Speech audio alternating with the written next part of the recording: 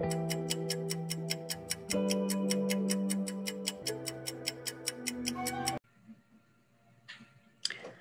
good morning, everybody, and thank you for attending another one of our 10-minute travel talks. Let's grab a coffee, sit down, and learn lots. With me today, I have Kim Lucy with Viking Cruises.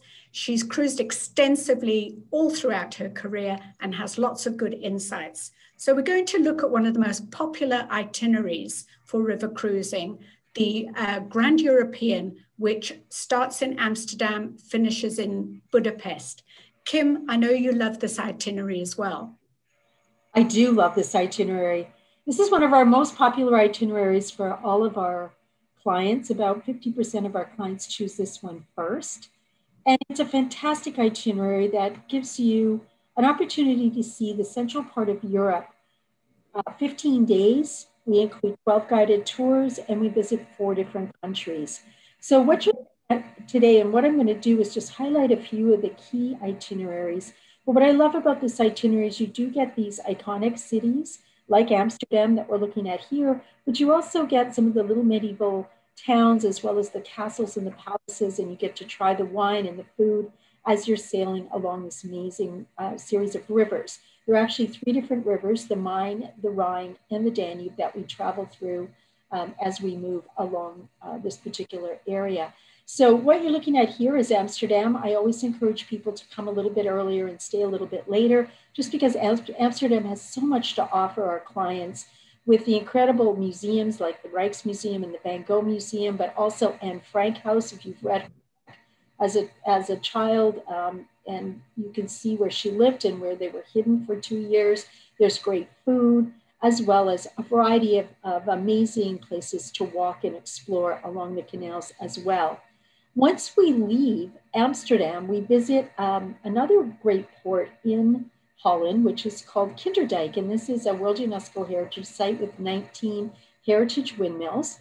And you can either take a bike trip if you would like, it's an optional tour, or you can join our included tour, which will walk you along the towpaths and give you an opportunity to peek inside these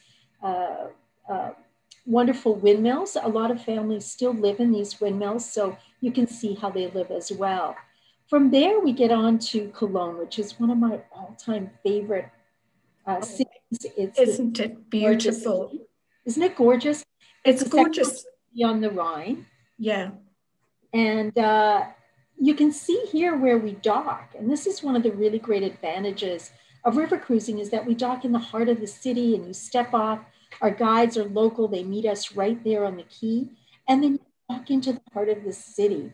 And this is really well known, as you know, Leslie, for this amazing cathedral called the Dome.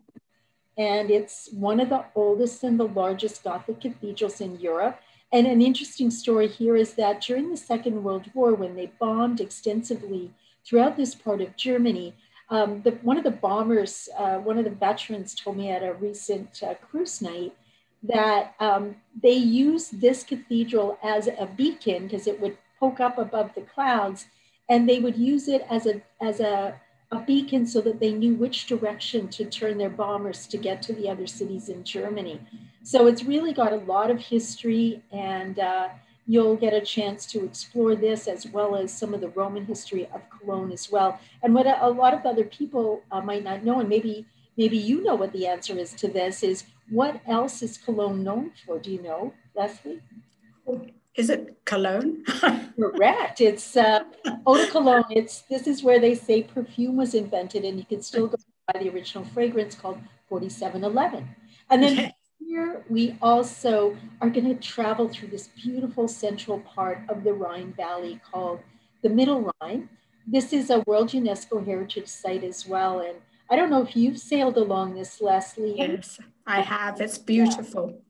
This is one of my favorite stretches of the river. And the good thing about this is we do it during the daytime hours, and there are 40 castles. Mm-hmm. Our guides will talk about these various castles as we transit through this area. What you're looking at right here is the Cat's Castle. And around the corner is the Mouse Castle. And they were owned by 2 different families, and they used to fight with each other to who had control of the tolls tolls collecting money from the various ships coming up and down this stretch of the river. So there's lots of history here. You'll enjoy this with a glass of wine as you sail through these beautiful stretches. And then we transit into Austria on this trip as well. And this is another place that I really enjoy.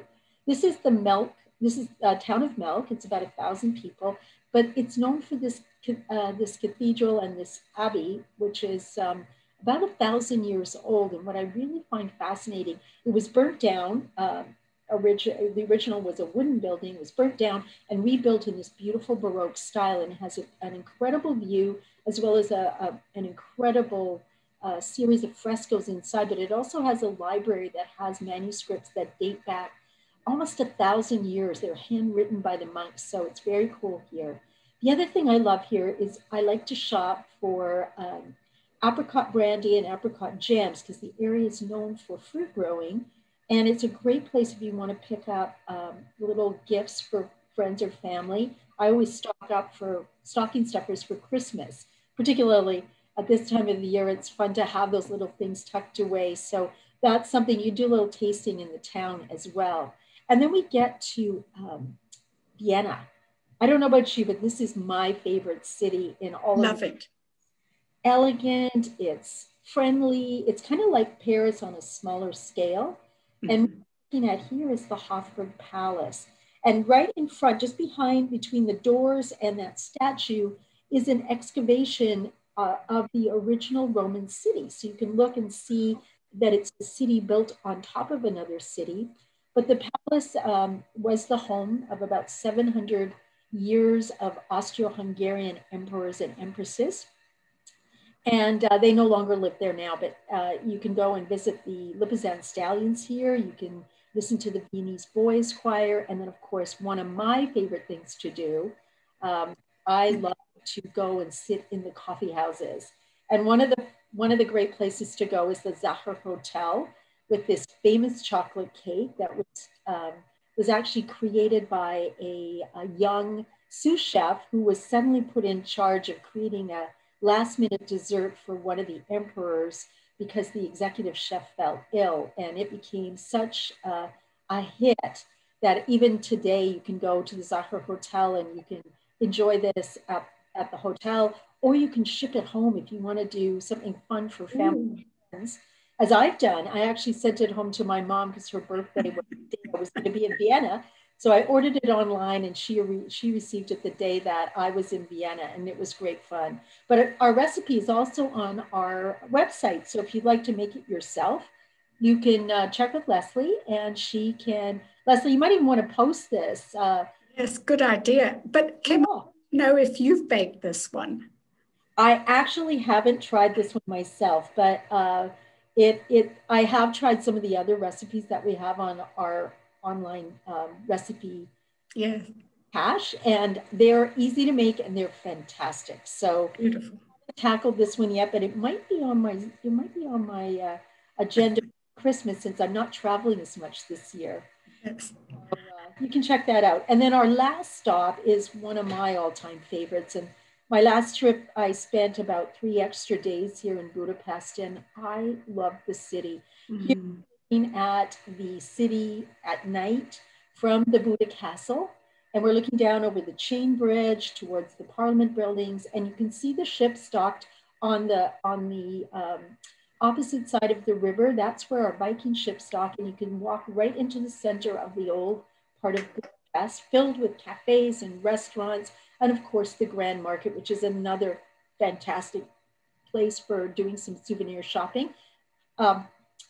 Hungary is known for paprika.